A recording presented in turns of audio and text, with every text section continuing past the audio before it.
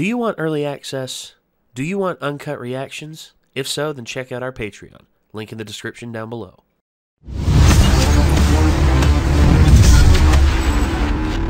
This episode title doesn't bode well. I mean, given everything that's happened so far, I mean, last episode, they found Mira. I didn't expect them to find her that fast, but they did. Never mind Asher. There's Asher flopping down. He just plopped his big ass down on the couch. He went floop. Yeah. The Red Mist. That's the name of this episode. And I guess hopefully that doesn't mean that a bunch of those people that were with Mira are about to turn into a red mist. Oh, the slaves? Yeah. Yeah, I don't know. Maybe. We'll just have to see. When I think of a red mist, it makes me think of a blood spray. I think of the character from Kick-Ass. Anyway, so we're going to get right into this. This is The Red Mist, episode 4 of season 2 of Primal. Here we go. Well, these sounds are interesting. Bear. All right. Oh, there's a lot of them. Tell them to run. Okay. They just got back from a hunt. Don't bow to them. Just run. You can't outrun bears, though. People don't run faster than bears.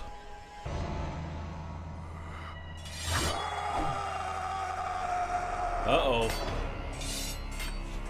Well...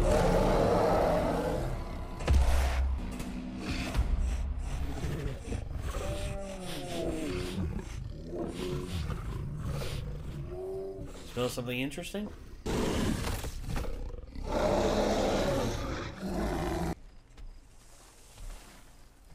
My guess would be Fang. Oh, no doubt. I was gonna say, if there's something to tip the scales, it would be Fang, because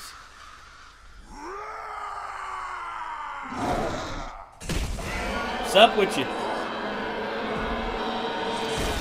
Oop. Oh. Look out! Oh!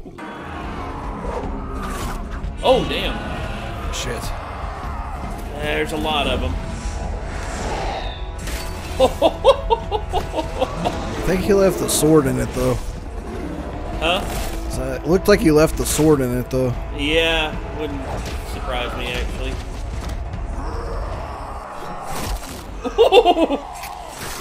Oh! Damn! Damn! Damn! Death is all that awaits you. Run!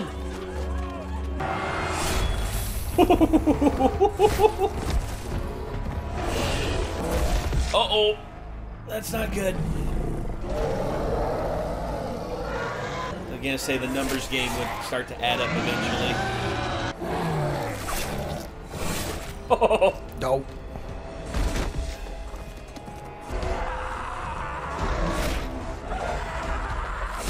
Oh! Oh shit! They brought her down.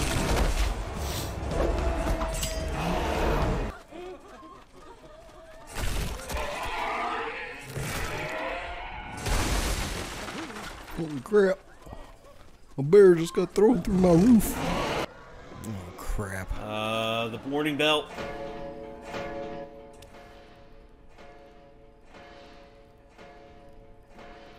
Wait. Oh no. No.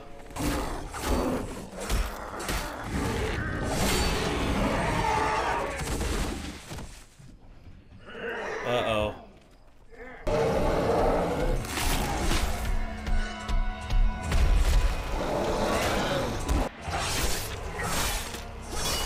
Damn, dude.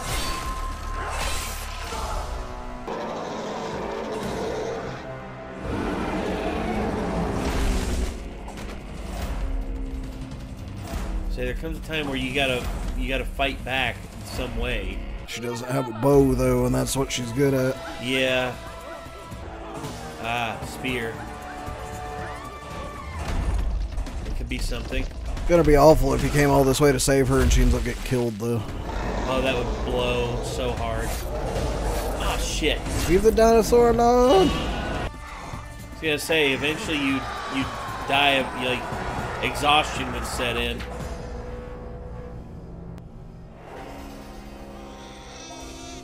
Oh, damn.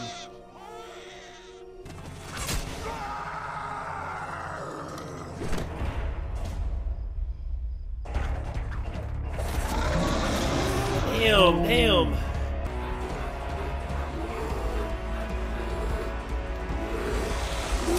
Oh, plant the spear.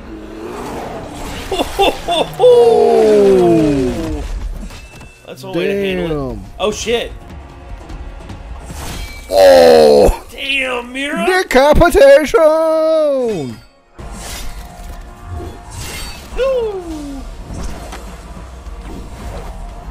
Uh-oh. Damn. Uh-oh. Oh, no. The Axe Maiden.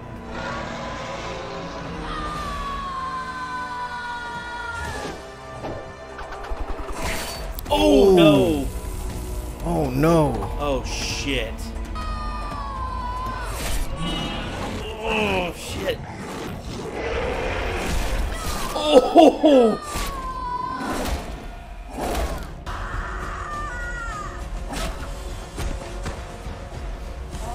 Stay down.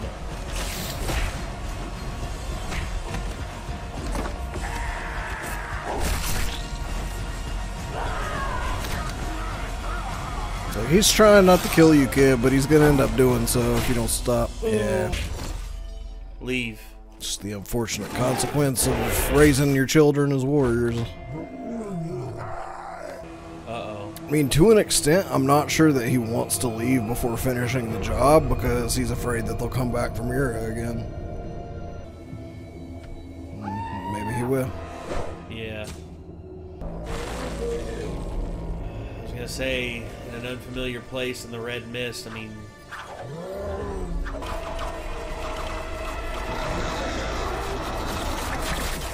Oh, God, dude. Riddled with friggin' arrows.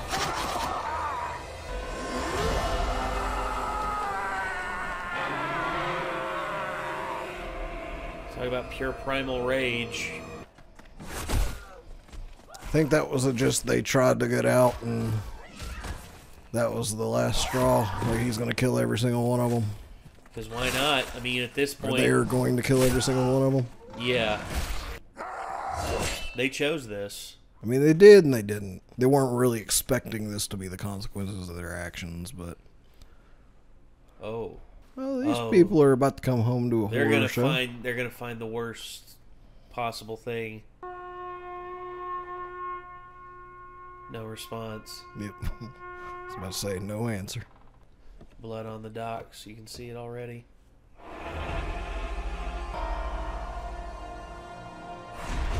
Sheesh.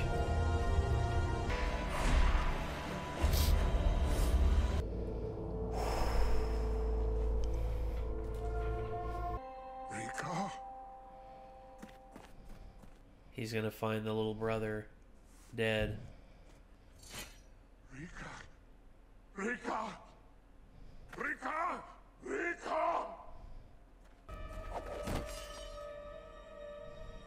Yeah. They say cry vengeance and let slip the dogs of war.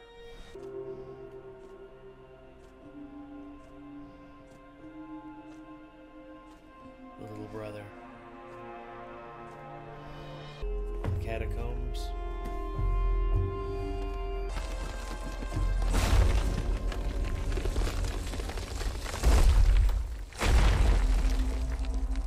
They're gonna do the traditional Viking funeral with the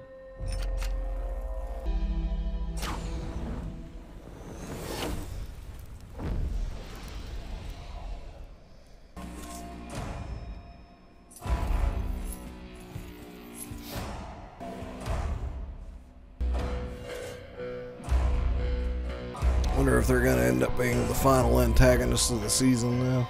I wouldn't doubt it. Here's the thing. I don't blame them for feeling this way. I don't blame them. Yeah, it's extremely good writing because it's literally two dudes that, like, besides being slavers, which is a product of their time. It's like, a product of their time, and they're really not anybody that we have anything against. No. But they are being set up as the main antagonists for the end of the season. And they're very... It's easy to identify with why they are angry, and they're going to be going after Spear and Fang, you know? Yes. So, like, the writing in this is just something else. Oh, the writing's top notch. I mean, yeah. Tartakovsky and the crew that he has for the writing staff know what the hell they're doing. Mm-hmm. Jesus. And again, I just can't... Just the sheer brutal truth of conflict. Yeah, of conflict and what the world is like and used to be like.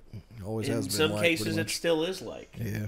I mean, again, everything... Like, everyone wants to paint a clear picture of black and white and be like, this is what's good and this is what's bad. But here's the problem with this.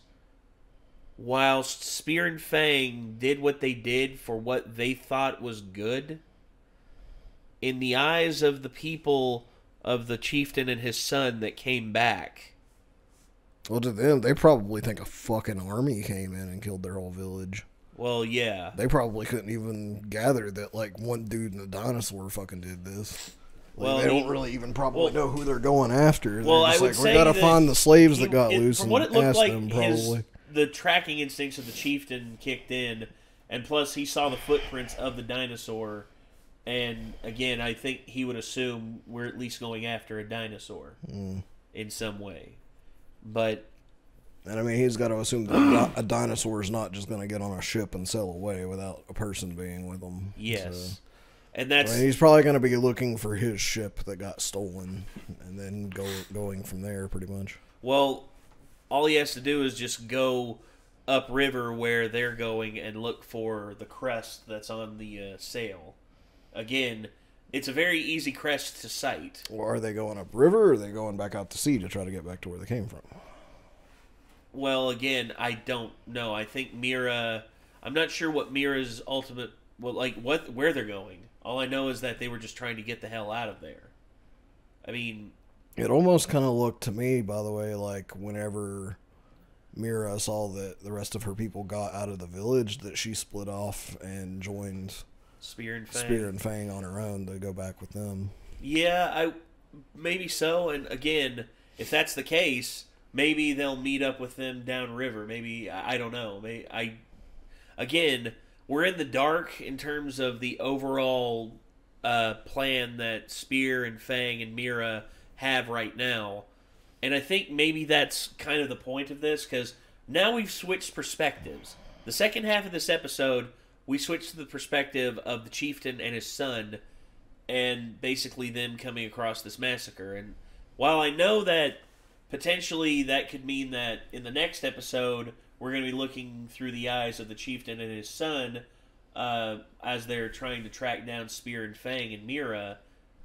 I would also say, like, I welcome this because honestly...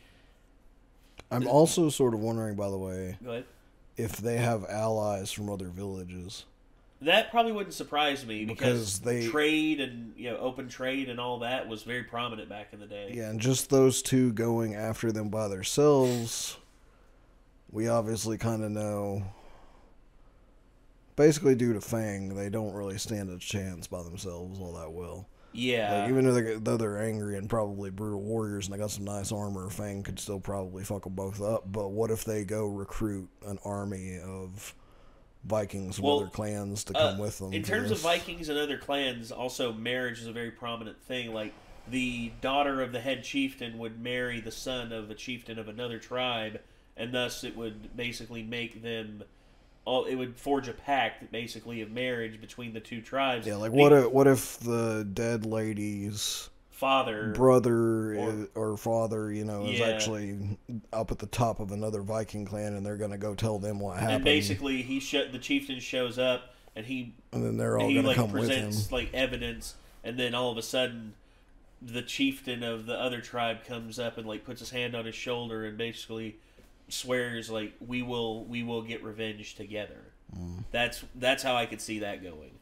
But again, we don't know. This is all conjecture. We're all just because again, there's so many places they could go now with this story, and I was not to say I expected them to run out of ideas, but I didn't expect this part of the story to be as engaging as the first season was. The first season was basically an experience of us watching the everyday lives of Spear and Fang as they try and survive in this savage world.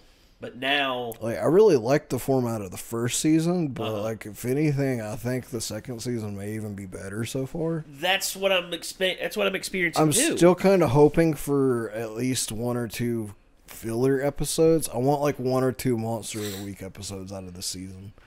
I can see that. Like, I'm gonna be okay with it if it's all story, but like, I still enjoyed the crap out of like the bat things and like the fucking the zombie dinosaur, the friggin' the witches, the proto-raptor that basically decimated like everything. All the random things they ended up coming across were just really cool. Oh yeah, and, because like, again, the river of snakes and shit. Like, yes. Like the filler episodes are just really cool ideas for this world, and like I hope he doesn't completely stop the world building this season and in favor, or like he doesn't go in favor of the world, or like I guess he doesn't go in favor of the story so much that he completely stops the random world building. Yeah, because I like seeing like the random ideas for like crazy things that are also in this world that you wouldn't expect. Yeah. Which we did get that out of the first episode this time. Like the things in the sea, that was a good one for that. But again, that was still them progressing on the plot. Yeah. But it was still a monster of the week-esque style episode. Because we got to see all kinds of different sea creatures in that episode, so that was pretty cool. Yes. But I hope there's at least 1 or 2 more episodes where we get to see like some crazy stuff that they fight against, like just some horrors and shit. I'd love to see that too. Again, the characters versus the environment is always something that always interests me in terms of stories like this. Whereas the characters versus other characters in the that are in the world, that's what is the driving force behind this season. And so far, I am very much into it, very much so. But anyway, this might end up being one of my favorite shows of all time when we get done with it. Yeah. Again, it's probably gonna be one of those things I actually put on occasionally when I go to sleep instead of Always Sunny. Because I don't have to worry about understanding dialogue while it's on, I can just imagine in the but middle it's of still the night, another show with "Raw" going on like while I'm trying to sleep. That's what I imagine. In the middle of the night, I get up to like make a sandwich or something from my room. All of a sudden, in your room, I just hear "Raw!" Or like. It's right now. It's like from over in my room while I'm trying to go to sleep. You'll hear shit like "Don't sit down," and you'll also hear "I am untethered and my rage knows no bounds." Shit like that. Yeah. Because I'm always watching Always Newsflash, asshole! I've been hearing it the entire goddamn time! Yeah. I mean, like, every character in the show yells, but, like, Dennis especially yells really loud sometimes. And then, of course, Charlie's random screams every now and again. Just like, "You've won!" Just... Yeah. I love it. Anyway. He fucking steps in the bear track. Okay, again, everyone. I hate to tell you, Charlie, you're gonna have to get back in the bear trap. Oh man, are you serious? I just got out. Freaking, not Travis Kelce, but the fucking center for the Eagles telling him that. It's like, yeah, but that was before Brady had the ball. Yeah, Brady's got the ball. Get back in the bear trap. It's like, oh come on, man, I just got out of it. Does it have to be the same leg? Yeah, same leg. God. So, all right, that's going to do it.